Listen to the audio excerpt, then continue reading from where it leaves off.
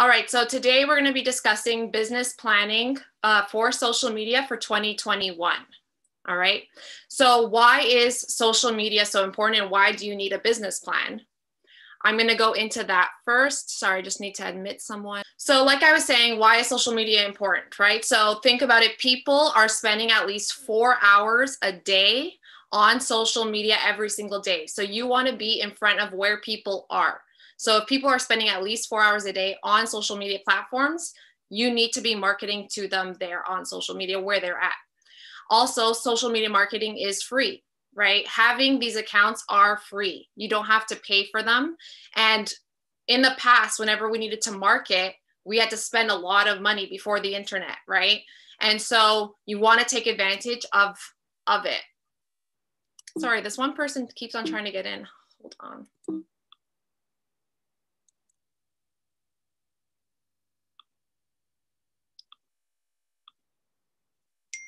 Okay. It looks like they got in now. Okay, I'm gonna leave it like this. That way it doesn't interfere anymore. Okay, like I said, it's really important because again, that's where people are. It's free, so why not take advantage of it? It's also a great way to grow your brand awareness. Also, it's a great way to prospect in, the new age. Using social media to prospect is the new way of doing it instead of cold calling or door knocking. I'm not saying don't do those things. You should do whatever works for you. But what I am saying is with social media, you now have the option to connect with people online, potential prospects and that sort of thing. So you should definitely take advantage of it for that as well. It's a great way to build client loyalty. So I actually read an article that was saying 53% of clients who follow you on social media are likely to be loyal to you and refer you to other people. So it is really important that you have, your clients and your people on your social media platforms and constantly looking at you and seeing what you're doing, and that they're going to be reminded to use you if you're always in front of them, right? Also, social media is pretty much like a free CRM. If you really think about it, that's what it is, because you're able to actually call, text, FaceTime anyone on social media. So you have access to people and reach out to people whenever you like. So in your DM section, you have the option to send, messages, to actually do phone calls, and you can do all of that. So take advantage of that. It really is like a free CRM. And again, plenty of agents sell tons of homes from social media alone, right? And if you really think about it, there are deals in your friend list right now. Are you going to be the one taking advantage of those deals? Because someone is, right? So why not it be you, right? So this is why social media is important. So let's go over what we're going to be discussing today. So today I'm going to go over which platforms you want to be using. I'm also going to be discussing what kind of content you should be posting. Sorry, a few people are trying to get in. Quite a bit of people, sorry. All right, so I'm going to go over what kind of content you should be posting to get results, how to schedule social media marketing into your busy schedule, because as realtors, we're all really busy, and we need to fit it into the day somehow, right? So we're going to go over how you're going to do that. Your daily operations to get results, and then tips on how to be consistent on social media, because that is the most important thing, to be consistent, but it's also the hardest. So I'm going to go over how you can do that. So let's get right into it. So first, we're going to talk about the platforms that you should be using. I say, do as many as you can. The more that you can manage, the more you should do. But again, I know that not everyone can be on all the social media platforms. We don't all have time for it, right? So I'm going to go over a few of the different platforms and what categories they fall into. You might not understand what that means, but I'll explain it. So there is organic reach platforms, and then there's the non-organic reach platforms. So we're going to go over the non-organic ones first. Those are Facebook and Instagram. So what does that mean? What is non-organic reach? It basically means these platforms have been around for a long time. And if you actually think about it, Facebook owns Instagram, right? So these platforms, because they've been around for so long, there is so much content in it. There's so many people in it constantly putting out content. And when something has been around for a long time, there's lots of content, they have to be very strategic with what kind of content they show to people. So the way that the algorithm works on both Facebook and Instagram is once you make a post, it doesn't go to all of your followers. A lot of people think that all of their followers are going to see their post. That's not how it works. So the way that it works is it's going to be shown to a very small percentage. And when you first post it, whether or not that post gets interactions, meaning likes, comments, shares, saves, that's going to determine whether or not they're going to send that post to the next round of people. So it's going to get to the next percentage of people, and it keeps going down, down, down. So it is really important that your posts do well as soon as you post it for it to be seen by more and more people. Okay. So the reason why I put these into these categories is the non-organic reach places, which means it's harder to grow, is Facebook and Instagram. Whereas the organic reach places are LinkedIn and TikTok. And why are those organic? Because they're newer. Like LinkedIn isn't new, but the popularity of LinkedIn is newer, whereas TikTok is a newer platform. So whenever there is less content in a platform, they're going to put it out to more people. So it's going to see, like, the algorithm works for you. You're basically going to be able to see more more people are going to see your content. I put IG Reels in the organic reach column. The reason for that is because Instagram is pushing out organic Reels right now. Whenever there is a new feature, you always want to be using it because the platform is going to be pushing out that content to more and more people. So do take advantage. If you're on Instagram, use IG Reels. Then the third category is search-based platforms. That would be a blog. If you have a blog, it would be YouTube, it'd be Pinterest. So what does that mean? That means that people are going to those places to search for specific things, right? So on YouTube or when you're on Google, you're specifically putting how to ... And so what that means is you can actually really grow on those platforms if you do it really right. And what I mean is when you search for something, it's gonna be searchable all the time. And so when you post something on YouTube, you might not get a lot of views, but down the road, you might get tons of views because it's something that people keep on searching, right? So these are the platforms that they're evergreen. They're constantly going to get more and more views and more popular as time goes on. Okay. So those are the three different categories. And my tip for you guys, because you're thinking, which platform should I do, is pick the platform that you're going to enjoy using and the one that you use the most right now. Because the reason why I say that is because you need to be consistent on it. And if you're picking a platform that you already know that you already enjoy using, you're going to be the most consistent on that platform. It truly doesn't matter which one you go to. Just make sure that you're consistent and that you're constantly putting out content on that platform, okay? So these are all your options. Of course, the more that you can do, the better. But I'm just letting you know, you don't necessarily need to do everything. If you're starting out, I actually recommend that you would just focus on one and put your energy all into one platform, okay? So now we're gonna go into content that gets results. I go by the 80-20 rule, okay? What does that mean? That means 80% of content should be about your personality. It should be about your personal life. And 20% should be about your business, real estate, right? So personal content, why is there so much personal content versus real estate content? The reason is because this is a way for you to build rapport with people. People work with other people that they know, like, and trust. The best way for them to get to know you is by you actually putting out that content out into social media, right?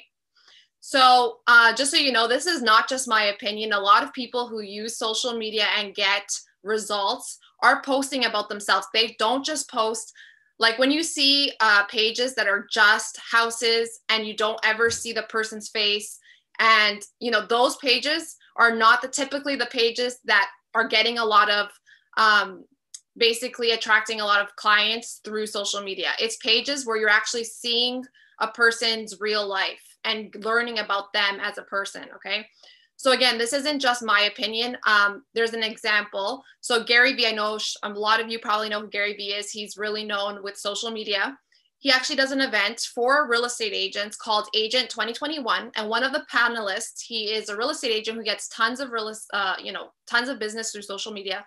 He actually recommended for every 5 pictures that you post, only 1 should be about real estate, about your business. The other 4 should be all about you and your interests and your personality. So you want to be showing more about you than you do about your business, okay? We're gonna move on, just admitting someone else. Okay, so I'm gonna give you some examples of some things that you should be posting. So for the 20%, which is the real estate side, here are some examples of some things. So there's listings, there's solds, monthly market reports, people love that, client testimonials. And I honestly would prefer that people do the video format of client testimonials. I know it's harder to get, but it does work better. Honestly, anytime that you use video, it's always going to be better. Because even when you think about it, like when you scroll through social media and you just see posts with a whole bunch of writing on it and this long testimonial, you're not reading it. People do not read it. They just skim right through it. If there was a video of someone saying, you know, I loved this person, they, you know, sold my home, blah, blah, blah, blah, blah, they would actually sit to watch and listen, right? So video is always going to do better. So that's just a little tip for you guys. Show your achievements. You want to show, you know, if you've won any awards, if you've been on the cover of a magazine, those are the type of things that you want to be posting because it brings credibility. Also, post on your IG stories or Facebook stories. Do a lot of behind the scenes. So you could show, you know, open houses, you can show your showings, that sort of thing. And I wanted to give you guys a growth hack tip right now, which is collaborations. Collaborations is the most important and fastest way to grow on social media. So the best way to do that with real estate is to collaborate with other realtors. If they're an influencer, even better, right? The more, you know, following or influence a person has, the more it's going to help you as well, right? You can also collaborate with local businesses. And I would suggest using like an IG live, because with IG lives, what's really cool about it is that when you collaborate with someone, all of their followers get notified of the live, not just yours. So now all of their followers are being brought onto your page. And through that, you can actually gain a lot of new followers because they're going to, if they like you and if you're giving value on the live, they're going to be like, oh, I really like this girl. Let me go check her out. They're going to go on your page. And as long as your page looks good and looks like something of value, they're going to follow you, right? So that's a really big growth hack that is super important and you guys should definitely be taking advantage of. Now, personal. So 80% is going to be all about you. Now, the way that you want to go about this is pick 4 pillars of content for this category. So what that means is, what are your top 4 interests? Okay. And examples of that could be dogs. It could be traveling. It could be, I'm a foodie. It could be, I'm into fitness. I'm into fashion, whatever it is, right? It doesn't matter what your interests are. The more niche it is, the better. Okay. So just pick 4 different categories and start posting about those things. Show your personality, right? Show your face, be your authentic self, because the more that you are your authentic self, the more people are going to relate to you. They're going to feel your genuineness and your realness. And they're going to be like, I want to work with that person. I want to be on that person's team or whatever it is. Okay. So definitely make sure that you're showing your face, do more video content. It is literally the next best thing to meeting someone in person is to see them in video, right? You really feel like you know them before you even get to see them. So make sure that you're doing more video content. It's super important. So the next part is going to be about working harder and not smart. Working smarter and not harder. Okay. So the best way to do that is the best way to save time is going to be to batch content.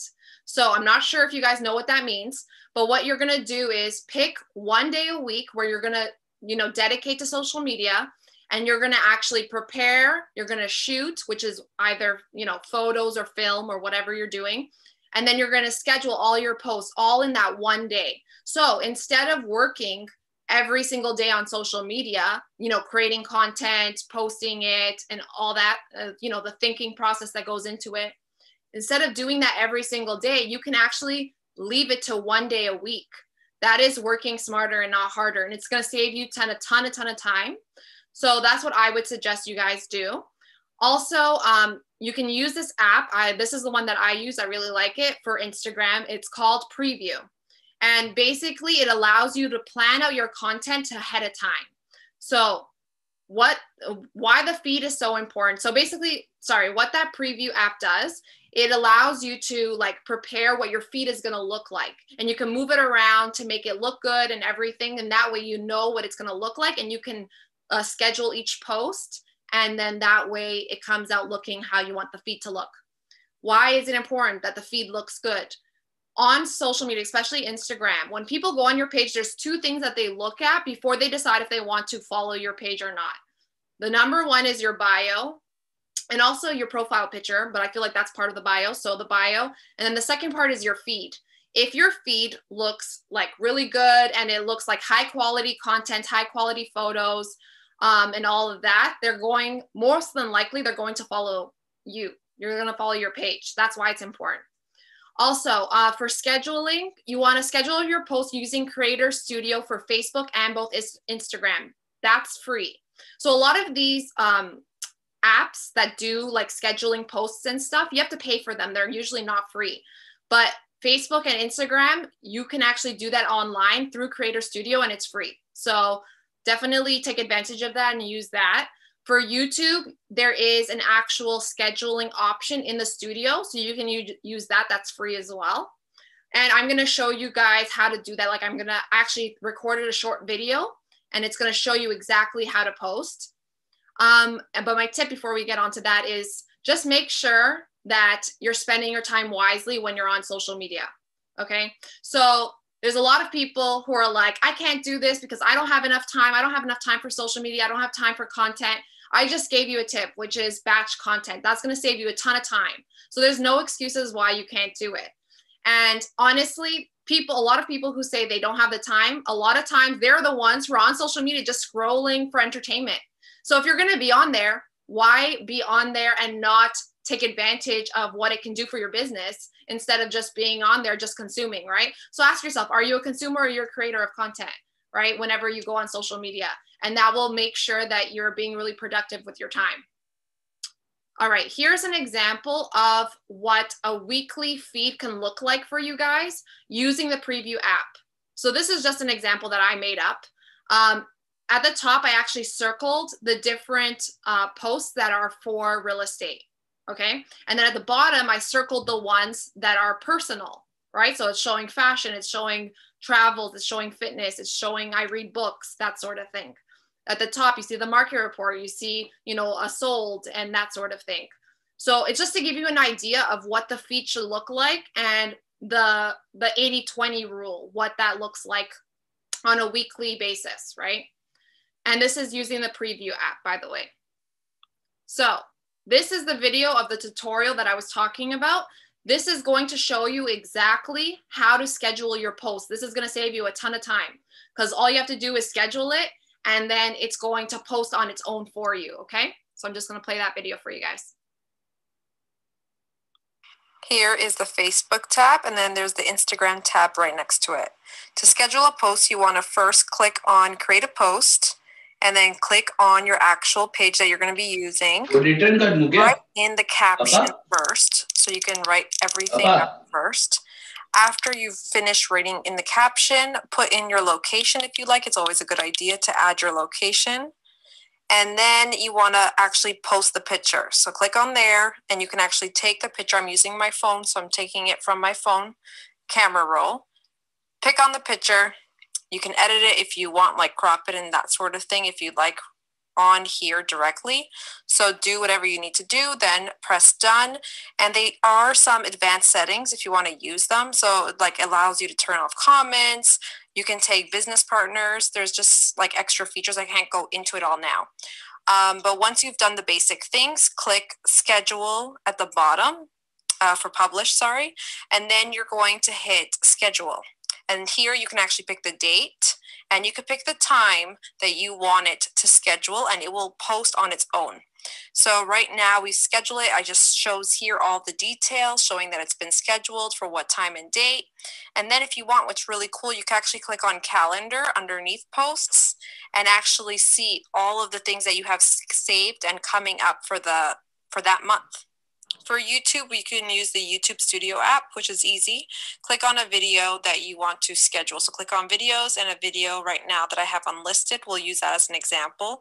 So you just click on the video, click edit, and then you can click on the unlist part and change it to scheduled, so you can schedule the post. And you can pick the date. So just pick any date, press OK. You can also adjust the time. So you can pick any time that you want, press OK.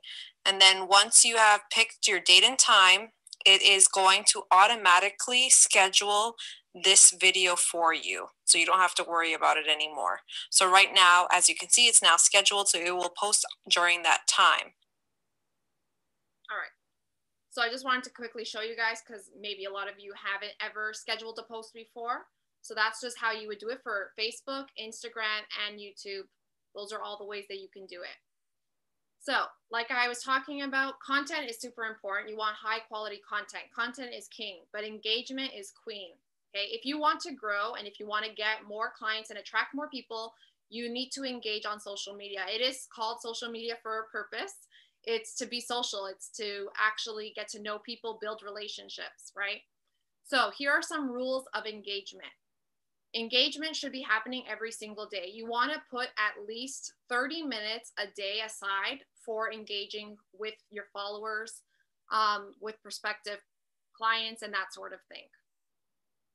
Okay, you want to reply to all of your comments in your DMs as a minimum. So if that's the one thing you're going to do, you have to at least do that. It is super important because you never know, if you're not checking your DMs, you never know what you're missing. But also in your comment section, if people seeing that you're not even replying, it comes off as rude, and people are not going to continue to comment on your stuff and continue to follow you a lot of times. So make sure that you're at least replying and commenting back. A tip is to check your hidden DMs. Not everybody knows this, but there are DMs that are hidden. Some people do, some people don't. So I just wanted to quickly bring that up. In Instagram, it's the little section at the top hand corner that says requests. So what that means is those are all the DMs from people that you're not following, or they're not following you, but they've messaged you. So you want to make sure that you're checking up on that all the time, because you never know. You could be, there could be a client, potential client, buyer, seller, or something in there. So make sure that you're always checking those. On Facebook, it's the same thing. You go under settings, and it's message requests. So those are people that you're not following and you're not following them, but they've messaged you. So check those all the time. On social media, you want to be replying to messages as quickly as possible within 5 minutes minimum, because anytime it's a lead online, you don't have a lot of time. There's a very small window open for you to actually capture that lead. So make sure that you respond really quickly. For prospecting online. So some of you might be interested in, prospecting or growing your page, and how do I do that through engagement? So the method that I like to use is called the 3-2-1 method. So what that means is, like, the best way that you can do it is this. Let's say you farm a specific area, right? Go on social media, go to the search bar and go to places and put in that area that you farm, right?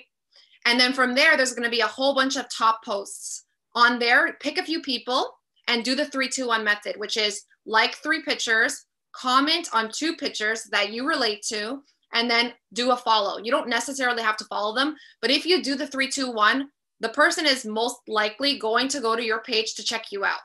And that gives you the opportunity for someone to potentially follow you if they like your page, right?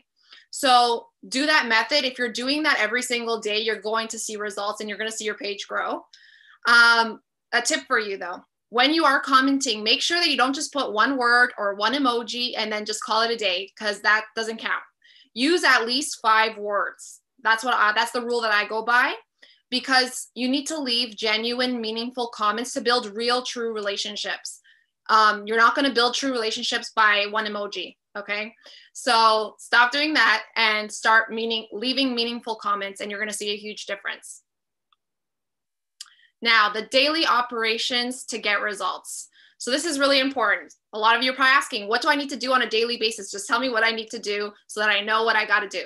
And so obviously, the more that you do, the faster you're going to grow, right? But this is what I came up with as like a minimum if you want to see results, okay? So you want to post at least once per day on your platforms that you choose. On IG, you want to use the IG stories. On Facebook, use Facebook stories. And you want to be doing 10 to 20 times per day. I know it sounds like a lot, but you want to be doing that if that's what you want to do. If you want to grow on social media, do that many at least, and show your face. Like make it a conscious decision to at least once a day, show your face on stories, okay? Because they need to be seeing you constantly. It makes a huge, huge difference. YouTube and podcasts, I would post once a week. A really cool hack for you guys to save some time is film an interview for YouTube channel, for example, and then remove that audio, and then you can use that audio for your podcast. So it's kind of like a 2-in-1 situation. So it saves you a ton of time. Make sure that you reply to all your comments and DMs. That's a minimum. And engage with your current followers for half the time, and then your potential prospects for the other half of the time. If you're spending 30 minutes a day on engagement, which is what I recommend, at least 30 minutes a day.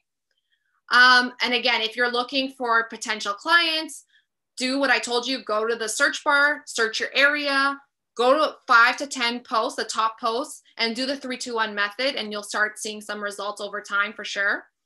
And then a really cool tip, this is what I learned from a few people who like social media gurus. I study this a lot. And so this guy had like 7 million followers, and he was saying like overall, you know, this time, the best times that he found to post was Sundays afternoons. So just make sure you guys are posting on that day, because that day gets a lot of engagement.